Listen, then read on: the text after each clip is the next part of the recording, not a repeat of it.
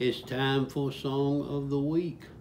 Let's take a drive down south and visit with our friend Steve Tolbert. Back in October of 2017, I wrote a song entitled Turpentine. The song is a dark song. It's about a creepy, shadowy, social outcast kind of guy. The narrator of the song is really haunted by this fictional character in the song, whose nickname becomes Turpentine because of his appearance. It's a storytelling song. As I've said here in the past on Song of the Week, I really like storytelling songs, and I like to leave some intrigue and mystery within these songs, and this tune is no different. Steve does the entire song. Instead of singing it, he talks it and tells the story of Turpentine. And in fact, he videos himself in the dark, so it aligns with the story of Turpentine. And you'll just have to listen to it.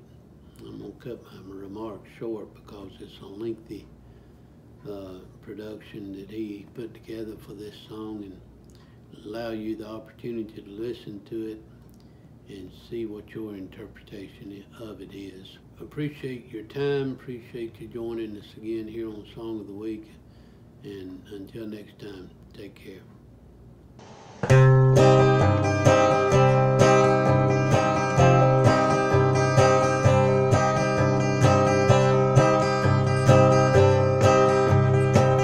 Darkness became his ally, his closest friend. Once he embraced it, he was never seen or heard from again. Some say he's buried up on Pepper's Hill, but I tend to believe he's still alive, and probably always will.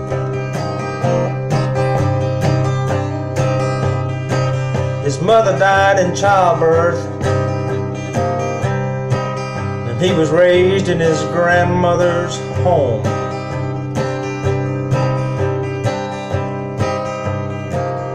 He was kind of funny. You know, one of those things that you can't quite put your finger on.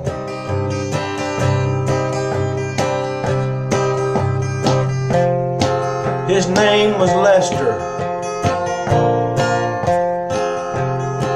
but we all called him Turpentine, 'cause his face looked like a lemon, and he smelled funny most of the time. Well, he was bigger than all the rest of us boys at 12 years old. Well, once when he was in a fight with Tommy, he knocked him out cold.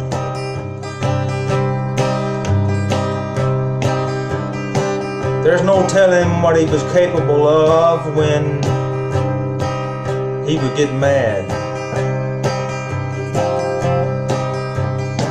Obscurity and darkness were the only friends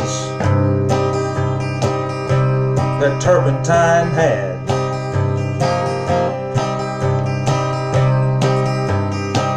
I don't believe I'll ever forget the only time I ever saw him grin.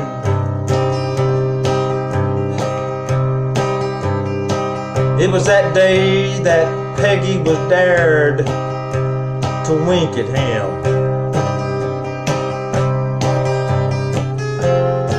Then all the girls laughed and pointed as his smile faded away.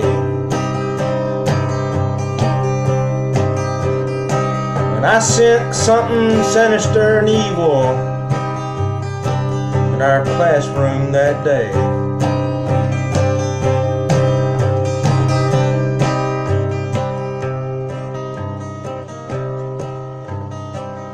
Then the girls saw what he had been doing at school, and they run and told Mr. Burns.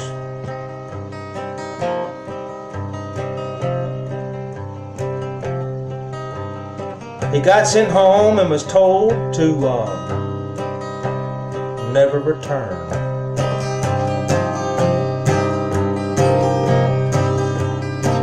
I guess his grandma didn't care, since she never tried to change Mr. Burns' mind. Seems to be the case with everything when it came to Turpentine.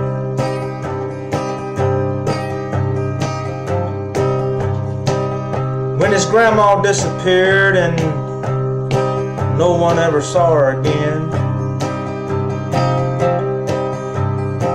well, we all suppose he had stayed in that dark house that both of them lived in. But when it burned down in '58,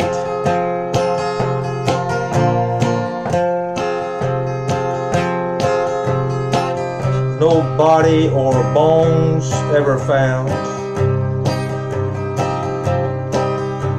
and the mystery of both of their whereabouts was the talk of the town.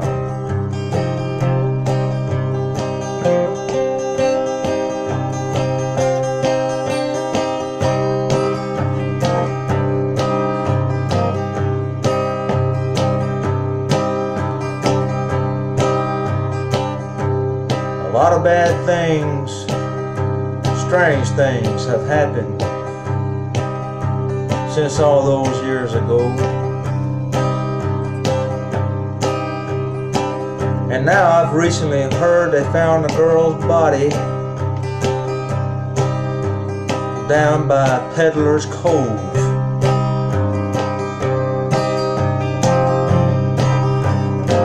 I had that same feeling I did that day in class when I heard what was found in her hair. I knew that one time or another old Turpentine had to be there.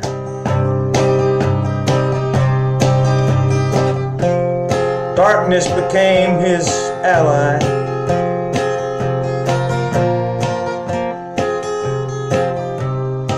and closest friend.